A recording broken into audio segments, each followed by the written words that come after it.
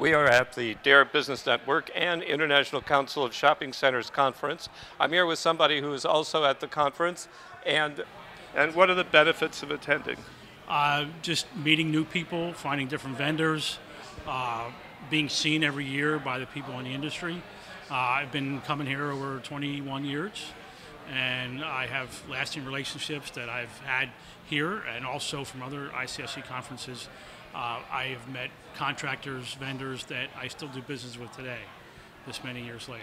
Do you have a favorite shopping center? Favorite shopping Well, center? I'm not asking you to pick one. What makes an attractive shopping center for you? I think today, a shopping center, most of them have a supermarket, a lot of convenience. You know, the important part about it is that the most important part is neat and clean. People don't realize a shopping center is neat and clean until it's not.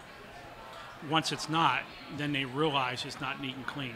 But you're in neighborhoods, you know, people want to go to a place and have pride in their own neighborhood and have pride in our shopping centers.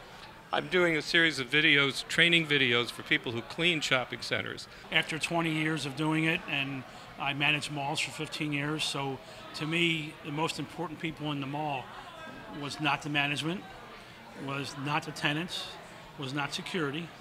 To me, it was the maintenance people, because security could take a week off, and if nothing happened, no one would know they were off. If the cleaning people took a week off and nobody cleaned, everyone would know. Mark Wampler. And who are you with? I work for Innovative Vending Solutions.